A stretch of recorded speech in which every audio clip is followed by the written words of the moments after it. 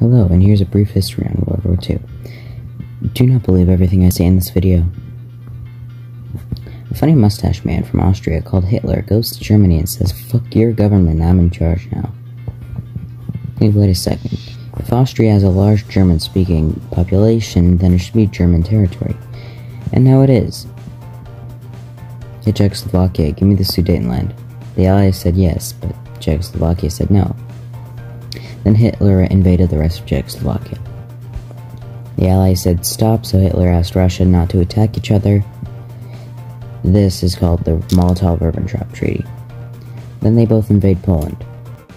The UK and France said fuck your antics and declared war, but neglected to do anything in what is called the Phony War. Then Germany stopped sleeping and invaded the Benelux, then France surrendered like they always do, and became Vichy France and swapped teams. The UK got scared, then Italy said fucking I'm in.